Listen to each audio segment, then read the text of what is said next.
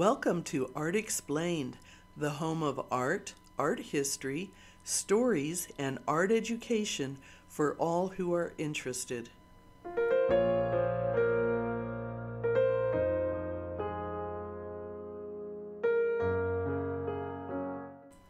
Jean-Jacques Henner was born on March 5, 1829, in Bernwiller, which is located in the south of Alsace, France.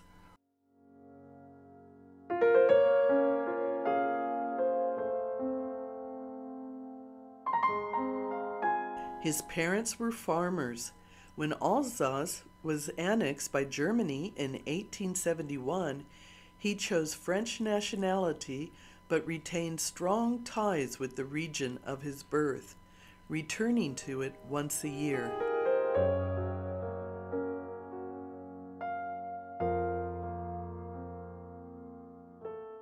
His early paintings are mainly portraits or genre scenes, such as the artist's mother praying before the body of her daughter, Madeleine.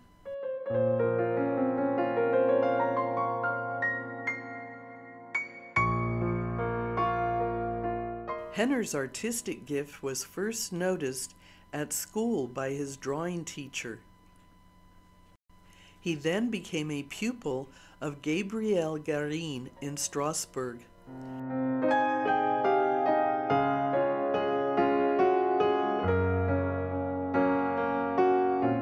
Thanks to a grant from the Council of the Haut-Rhin department, he was able to continue his studies in the studios of Drolling and Picot at the Ecole des Beaux-Arts in Paris.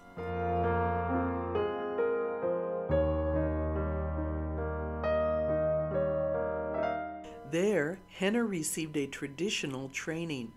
He also visited museums regularly. He was particularly influenced by Italian Renaissance painters such as Titian, Raphael, and Correggio.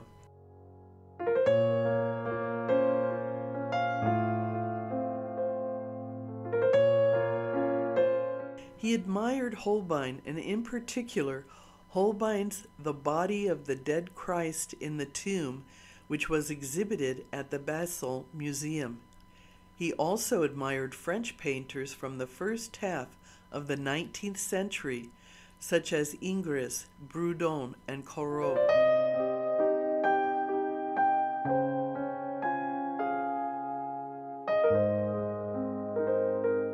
On his return from Rome, Henner concentrated first on naturalism. Both Manet and Degas greatly influenced his work. Henner exhibited La Toilette in 1868, which he later destroyed because of bad reviews.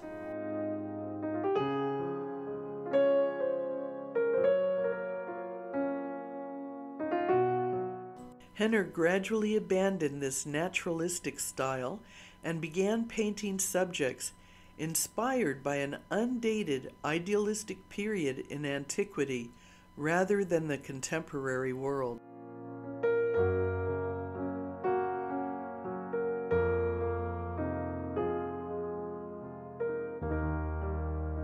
Thus, the titles of his paintings, evoking pastoral poetry of classical literature, Idyll in Ecloga, exhibited in 1872 and 1879, or mythology as Bibli and Naiad.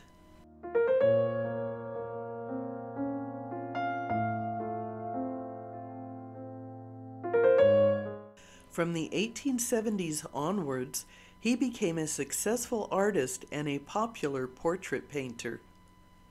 In 1889, Henner was elected a member of the Institut de France, and in 1903 he was awarded the highest rank in the Order of the Legion of Honor.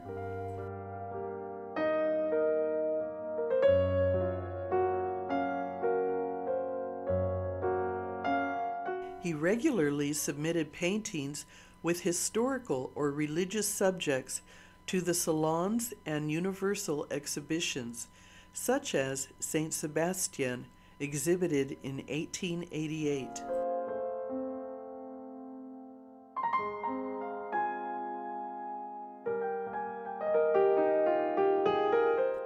He did not receive many commissions, with the exception of Truth for the Sorbonne, but most of his works were purchased by the French state for the Musée du Luxembourg, a museum dedicated to living artists and for major regional museums.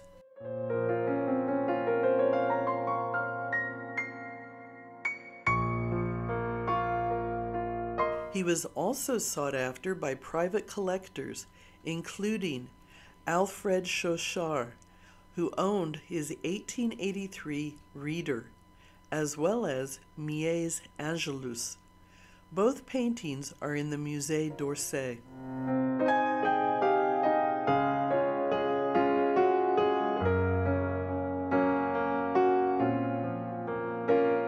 Henner enjoyed a successful career, even if his paintings did not really match the ideal of the Academy at that time.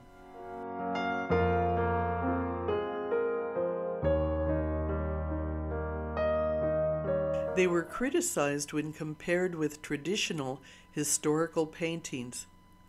Unlike his contemporary, Jean-Paul Laurent, or the Neo-Greek Jean-Léon Gérôme, Henner had no desire to reconstruct history.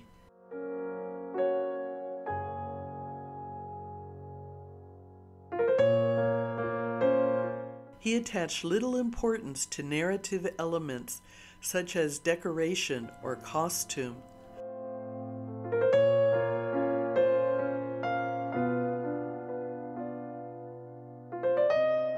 Furthermore, his paintings lack the precise form or appealing aspect in the works of William Bouguereau or Alexander Cabanel.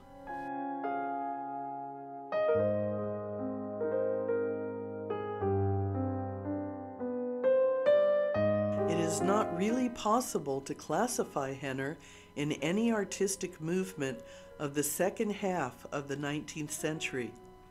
However, his way of blending idealism, realism, and references to the Italian Renaissance are nevertheless close to that of his Neo-Florentine sculptor friends, Paul Dubois and Alexander Falguière. At the time of his death in 1905, Henner was a famous artist whose works were widely known through engravings and photographs. L'Alsace, El Étang, or Fabiola were almost icons.